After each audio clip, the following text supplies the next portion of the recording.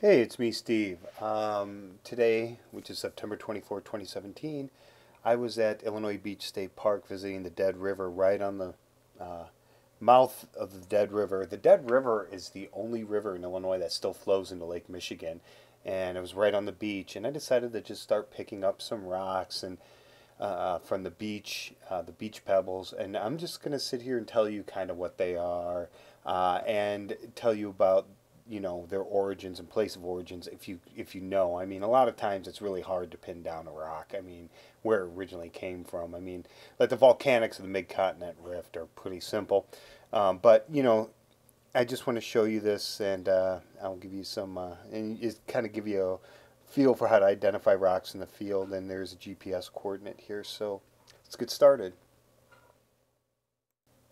All right, I'm going to start showing you the rocks that I looked at that I saw along the beach. I'm just going to describe them to you the best that I can from what I can tell from looking at a lot of rocks in the Midwest from the Precambrian all the way up through the Paleozoic.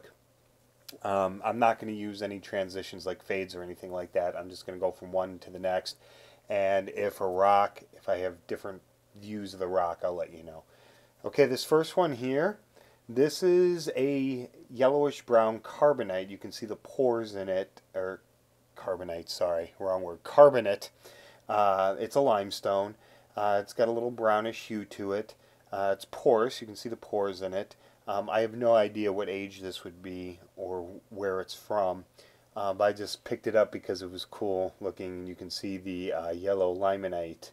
The yellow in it's a mineral called limonite, which is common in Silurian rocks, so it could be Silurian.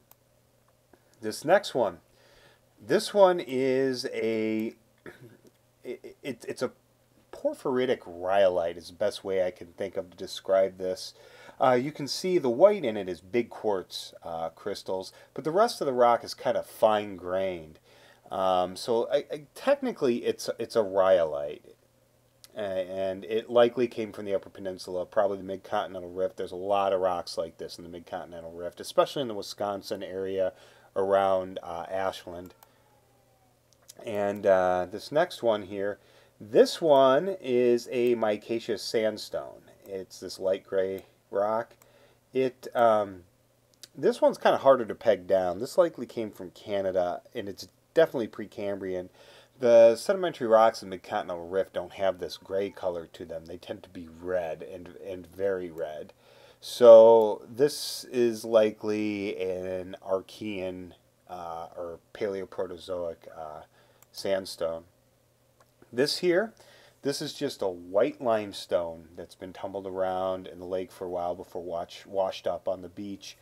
You can tell in it, you can see the little pits in the porosity, and near my middle, between my middle and my ring finger, you can see an imprint of a fossil in it. This is likely Silurian and likely from the Niagara escarpment, which surrounds the Michigan basin. Now here I have several rocks they're rhyolite granite type rocks. It's hard to tell because some of them are so small. The one on the very bottom of the photo is likely a rhyolite. The other ones tend to have more crystals in them, but they definitely have a lot of alkali feldspar. You can see the quartz, and you can see the darker minerals in it, which are probably a hornblende. And the two middle ones, and the top one doesn't have any dark minerals in it. But these are likely just fine-grained granites or coarse-grained rhyolites, and they are likely also mid-continental rift rocks. I like this little guy here. I found him. I got lucky with this. This is a piece of banded iron formation, actually. It's been extremely weathered. Most of the iron has been oxidized as it's turned around through the lake and moved by glaciers, and this is all that's left of it. That's where the red comes from. The gray is just residual hematite that hasn't weathered yet. This little guy, he was tough to figure out. He really was, because you see the dark minerals against the yellowish brown host rock. And it took me a while to figure out what this was, because I assumed at first glance it was igneous, but it's actually a piece of limestone, a brownish limestone, and these are pyritic inclusions. Once I looked at it with a hand lens, I could tell that's what they were. And sorry you have to listen to Ezra crying in the background. I don't know why he's doing that. But anyway, here we have three fine-grained igneous rocks. Some crystals are visible in them. These are best described as diabases, but they're almost gabbros. I mean, you can almost identify them. It's kind of iffy basalt. Yeah, I mean, so I call them diabase. This one's definitely a gabbro. And this is likely also from the Mid-Continental Rift of either the UP or Ontario. You can see the more intact, coarser grains. And this one, you can see the lighter grains, which are plagioclase feldspars in it, which is usually not visible in a gabbro, but here they are.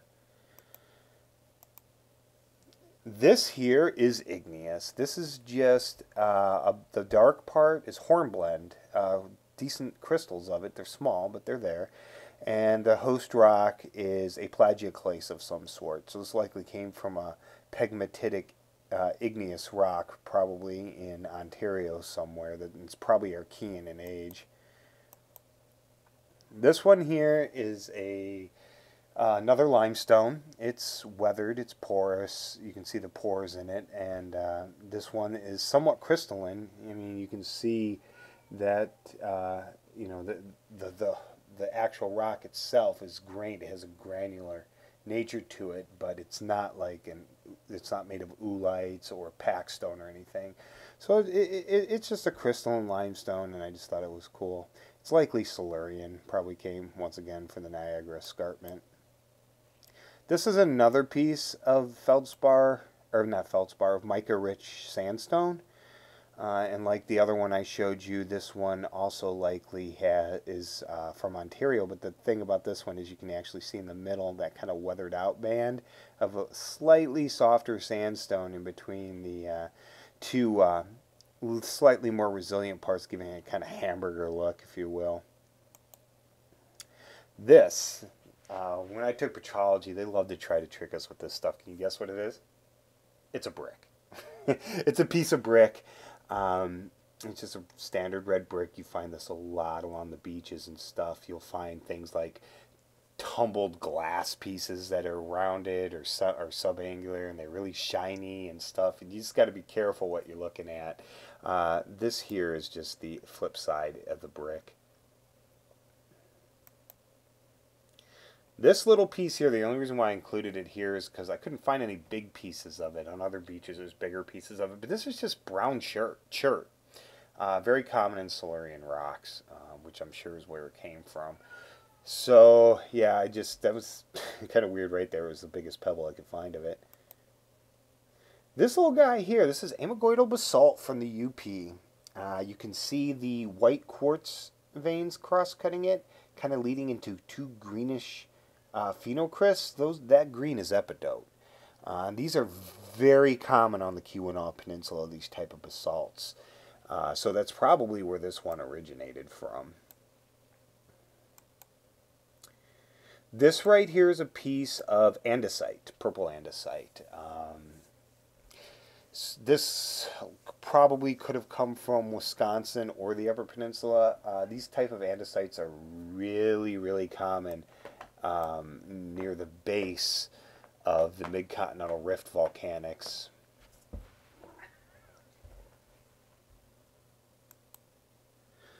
This here, I like this.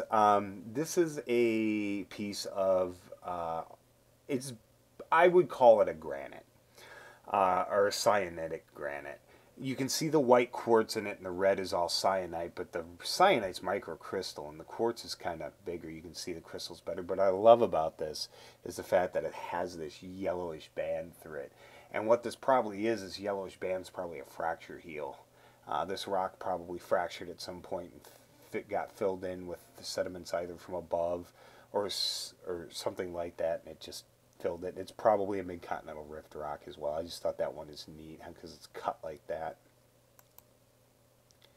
I like this one. I just thought this one was a cool granite because you can see everything. You can see the pink alkali feldspar in this. That's what the red is.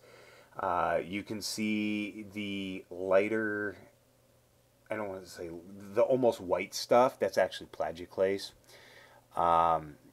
And the or not light gray, but medium gray stuff, if you will, that's quartz. And the dark gray, almost black parts, that's hornblende. So this is a very typical coarse grained granite rock. And this honestly could have come from anywhere from southern Wisconsin all the way up to Hudson Bay. It's really hard to tell with that one. But it's probably also Archean or Paleoproterozoic in age. This here is the only piece of red sandstone I found on the beach. It's arcosic. It's fine to medium grain, which is kind of weird for an arcos, but that's common in the Jacobsville group of sandstones. And there are some larger class in it, like near the shadow of my thumb on it, you can see a lighter colored white piece that's a lithic inclusion. So, I mean, it does have some coarse grains in it, but this is an arcosic sandstone. It's just an arcos, as we call it, or arcosic arenite. There's almost no silt in it, though, even though it's kind of a finer grained sandstone. This one here is a gneiss. It's kind of cool because you can see the orientation of the dark bands against the white bands. The darker bands are micas. The lighter bands are a mix of plagioclase and quartz. You can't really tell in the picture, but there's both. This is the parent rock of this is probably a granite. And on the right side, you see this lighter, kind of yellowish colored, pinkish colored rock. It's actually pinkish colored, and here it looks a little yellow. That's just an inclusion of an alkali feldspar mineral within it. But you can see the lineation and foliation that make it a gneiss.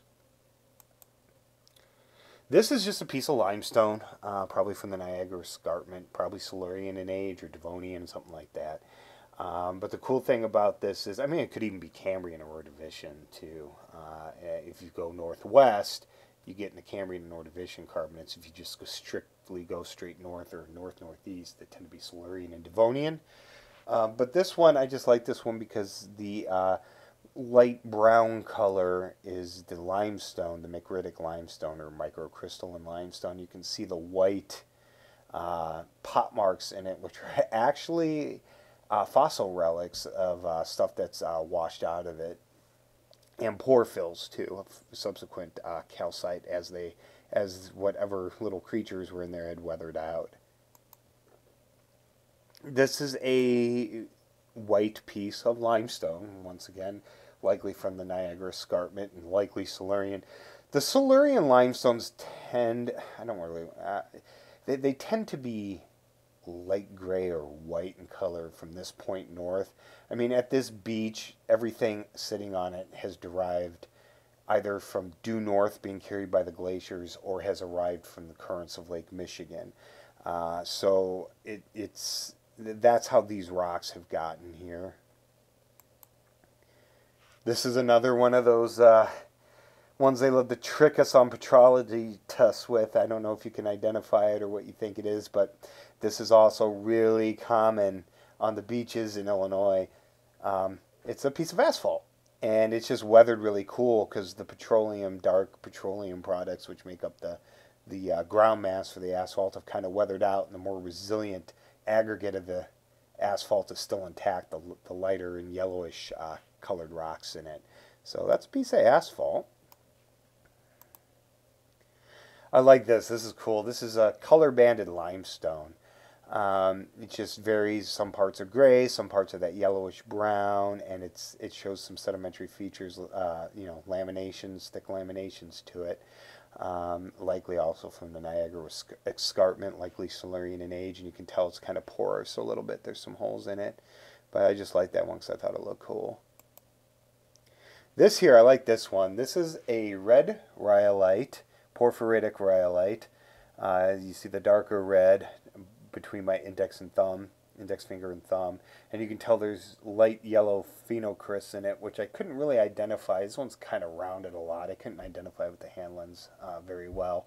So, I mean, I think it might be phenocrysts of some plagioclase mineral, but I'm not sure. And there is quartz in this. It's a lot finer grain than the phenocrysts are. And right next to it, that gray extending out from my thumb, that looks like it was a later intrusion.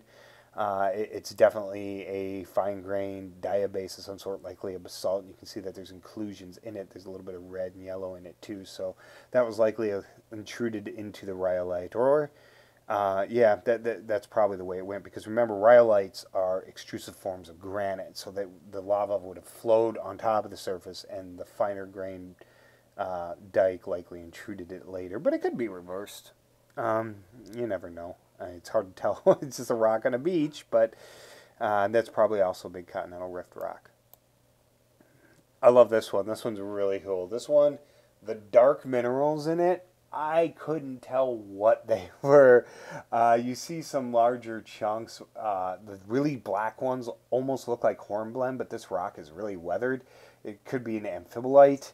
The lighter colors in this rock, the yellow and the kind of slightly pinkish yellowish hues, those are plagioclase minerals. Those I could tell what they are. So this is likely at best, a diorite or a gneissic diorite.